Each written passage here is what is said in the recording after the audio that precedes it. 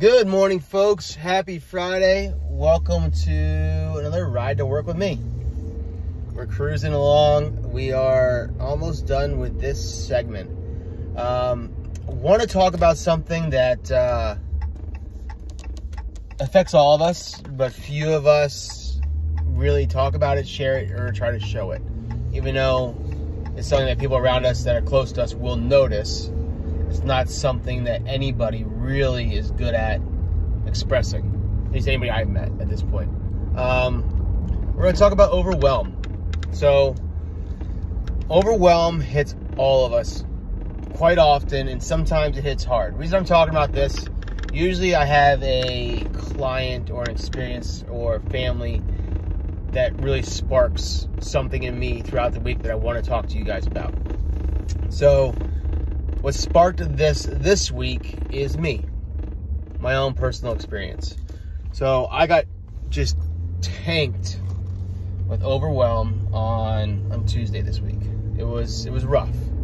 A lot going on with the current business. We're trying to make some advances and improve things for our client experience. I had meetings about that. The event I'm running in Virginia for Enlifted is 3 weeks out.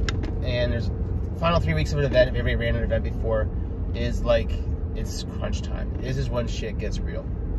So that hit hard. I'll say it now since I only have a few of you viewers, but we're expecting a third child in our family. We're through the first trimester. Things are going great. But that life-changing thing, especially for me at 42, it scares me a little bit. I'm excited. I'm something we definitely wanted as a family, but I'm scared because I'm a little older, and I lost my parents young. They were both 60, so 18 years from now for me. That creeps into my head. Yes, they're different. Yes, I'm healthy, whatever, but it still lives in there somewhere. So there's a lot that goes along with that. Money and space and time and how you do this, how you do that, where are you going to put things, like there's a lot of questions around adding another child to the family. Business-wise, opening a second location, that's still going.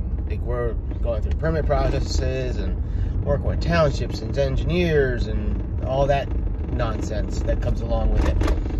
And it all came together this week to the point where my stomach knotted up. Difficult to breathe, heart rate was high. It's like your first experience of pre-workout, almost like, holy shit, here we go. And I was trying to not show anybody, and I think I did a pretty damn good job because no one's asked her, no one's said anything yet, so that's good. But I got home, and my wife just had this day from hell, because she volunteers as a cheer coach in a youth organization for our daughter's school, and a coordinator, and typical entitled bratty parents just being a pain in the ass. It's what it is. There's no rhyme or reason why they're cruel and mean. They're just entitled brats. And if any of you watch that, and if you are one of them, which I don't think you watch my stuff, but if you are, it's a fact. Sorry. So she was just getting beat down and beat down and beat down about stuff that she couldn't control, but it all hit her because she's the coordinator, and that's what you take on as in a leadership role. You get the brunt of the stress. And she was having a rough day. She was crying, upset. Meanwhile, I had a really bad day with some contract stuff for an event and timing and orders and phone calls and stuff at work that I was trying to work through, to where my heart rate's racing, she's crying. So what do? I can't tell her about my day, because at that time we needed to work through hers. All right, so I don't have the opportunity at that point to be emotional and overly stressed. How do you handle it? Do you snap? I was close, because then kids cry and scream and yell and don't want to eat their dinner and aren't ready for dance or cheer, whatever the hell we're doing that night. Like, it was a day. What do you do? It's really simple. It's the most elementary thing that you do on a daily basis that you don't even know is happening. You breathe. You're like, you guys are waiting for some magical answer on how to handle stress and how to handle overwhelm. That's it. That is literally how simple it is. When you're stressed and overwhelmed, your heart rate is up, you got a knot in your stomach, I guarantee your shoulders are up a little higher, all right? And you have tightness in your chest, your breathing is short and rapid, but you're not entirely conscious of all these things happening. When you're conscious of that, you need to focus on counting when you breathe. Focus on where your breath is coming from. There are nerves in your stomach. This is why when you eat, you're happy. That when you learn how to belly breathe and breathe into your diaphragm as it expands, it almost sends a euphoric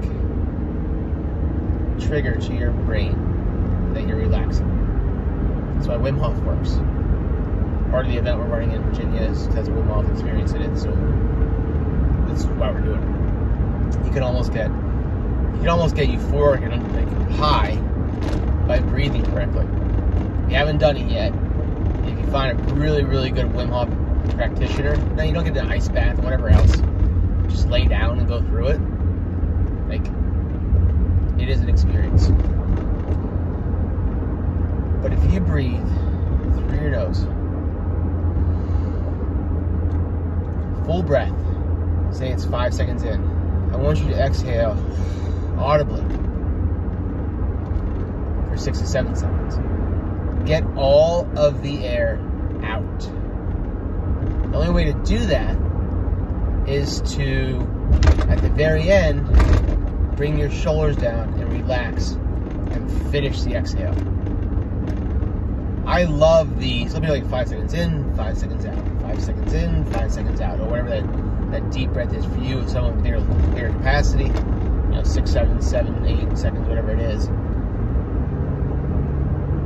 Try to get 5 in and get 1 or 2 extra out. Just for those first couple breaths to really clear the system, and make sure when you're doing it, it's not your chest up and down, it's your chest out and your belly out. Relax your diaphragm, relax your stomach, and breathe.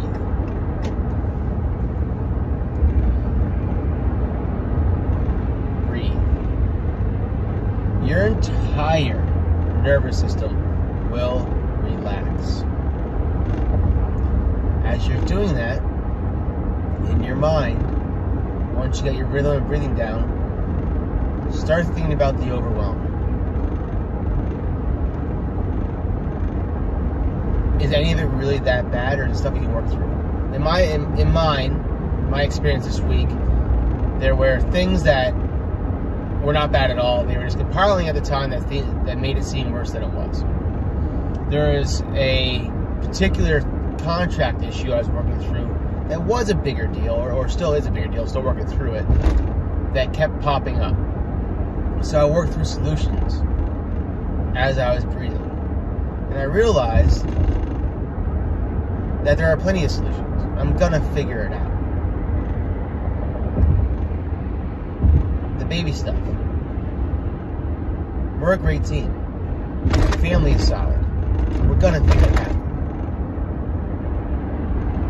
The gym, changes, experiences, advances, they're moving. Fast or slow, they're moving forward. The new gym, fast or slow, it's moving forward. All that stuff is actually moving in the right direction. And the contract thing that was kind of stalled in an issue, what I could do, the options that I could do to control the outcome were done, and they were passed on, and I was waiting for a reply. So, was it worth it until I got to get the reply to be overwhelmed and and stressed and freaked out. Yeah. So while I gave myself moments of breath to calm down, rationalize, think, and dispel that overwhelm, clarity came in, and I realized where I was. I was able to sleep. I've been able to sleep all week. I'm a 5 to 6 hours guy, but I was able I was getting those 5 to 6 hours. All right. I felt refreshed the next day because I woke up knowing what needed to be done, what I could control, and what I could not control. All because I took the time to breathe and process and then dispel that overwhelm. So that's this might be a little too airy for some of you guys, no pun intended. But shit works. I wouldn't have agreed with it 2 years ago. I wouldn't have understood it 2 years ago. I'm telling you right now, just breathe. Alright folks, have a great weekend. Have an awesome day. It's beautiful out. Fall is here. Thank God. It's my favorite time of year. I do not like pumpkin spice. I never will. But the weather's perfect. So enjoy it. And, like I said, just breathe.